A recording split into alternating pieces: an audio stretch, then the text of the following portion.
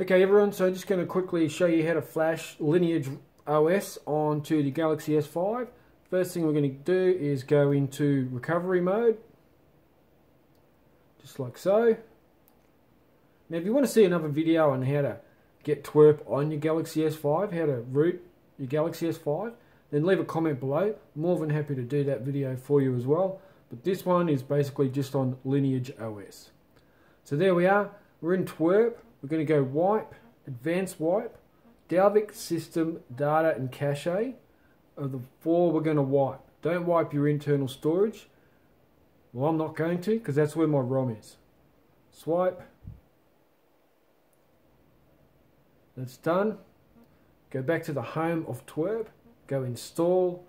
Scroll down till I get to Lineage and swipe right. Let it do its thing. Shouldn't take too long. I'll pause the video and I'll come back to it.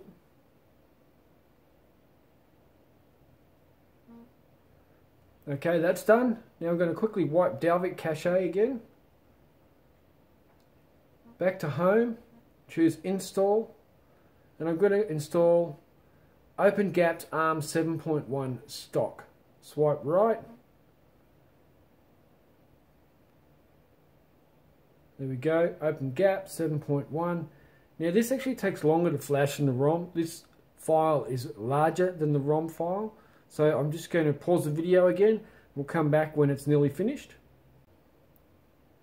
So there you can see the gaps is flashed, everything's done. So I'm just going to wipe Dalvik cache again. Done. I'm going to go home, reboot system.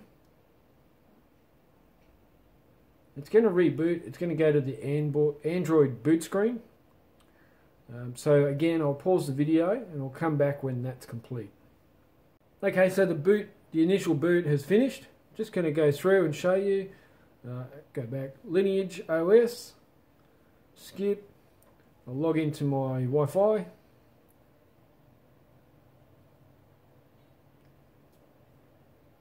Connected, and I'll just quickly show you the initial setup page. We'll process.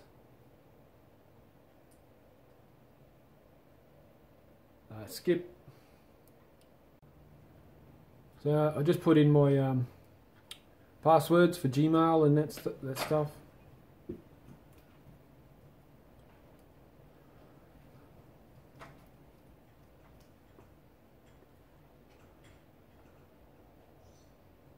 I'm going to choose Pixel Launcher.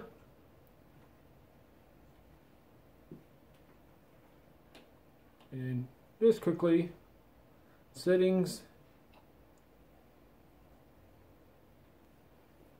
And it's still booting up.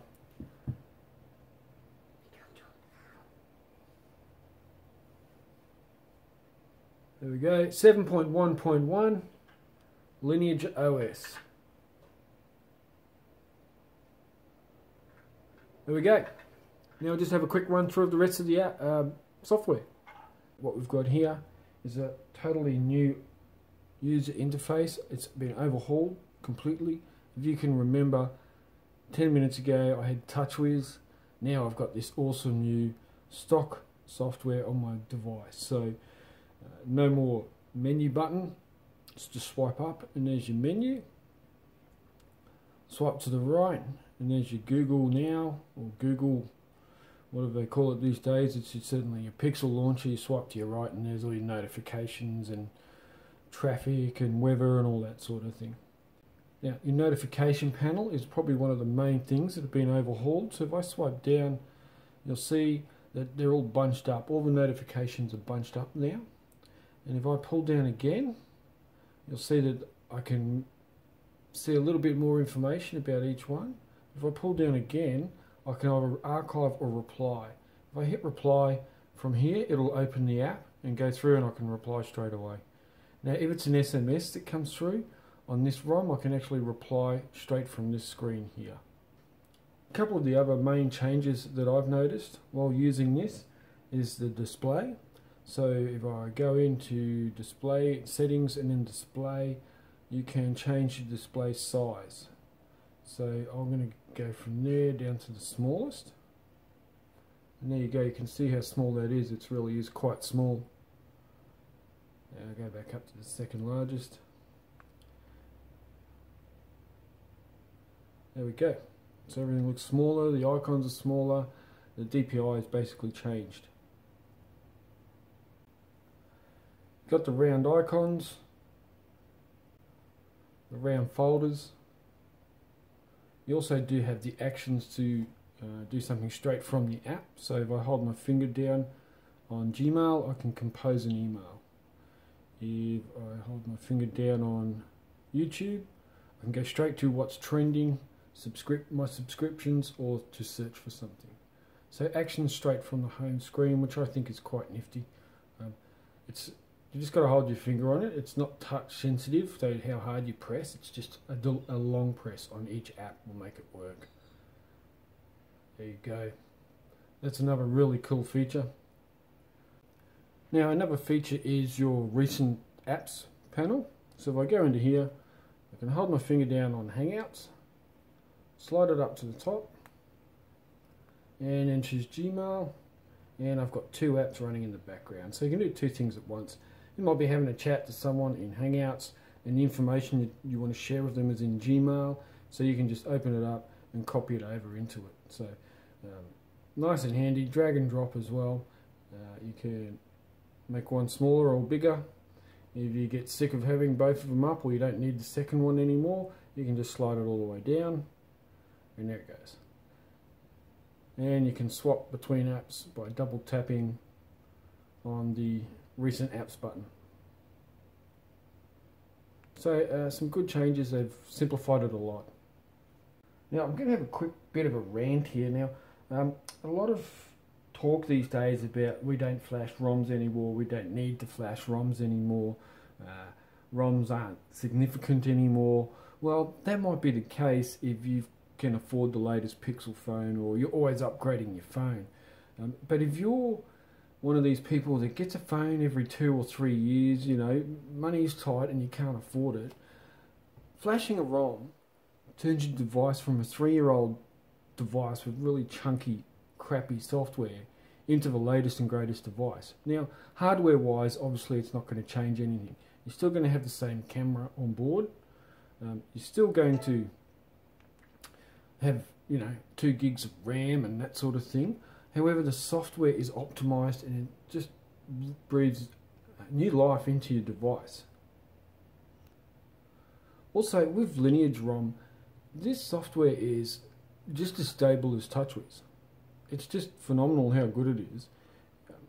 So you're getting the latest and greatest software enhancements. Like I just showed you all the features that it comes with. That's all the latest and greatest. That's all the stuff that's on the new Pixel phone. I mean, the Galaxy S5, I think at the time the biggest problem it had was its software, and that was always there as a bit of a burden to it. And now with Lineage OS, you've got the latest, like I keep saying it, the latest and greatest, but it is so fast and smooth, and just the sort of software you want on any device, you can get it on your Galaxy S5. So definitely guys, for me, custom ROMs are still very relevant. They have a great place in the phone community. Not difficult. We can't afford to buy new phones all the time. We're not getting new phones sent to us all the time. So we've got an older device. We're going to flash a ROM on it. We're going to be wrapped. We're going to have the latest software. Our phone's going to be like it's brand new again, and happy days. So certainly flashing ROMs is still relevant. It's still important. Get amongst it. Now if you like this video, make sure you hit the subscribe button just there, just right there. Give me a like, give me a thumbs up. If you want to see more videos on S5 ROMs, or how to install TWRP and Super SU on your Galaxy S5, then hit me up in the comments as well. I'm more than happy to do whatever I can for the community here on YouTube. So get amongst it. Thanks again guys. Catch you in the next one. Check ya.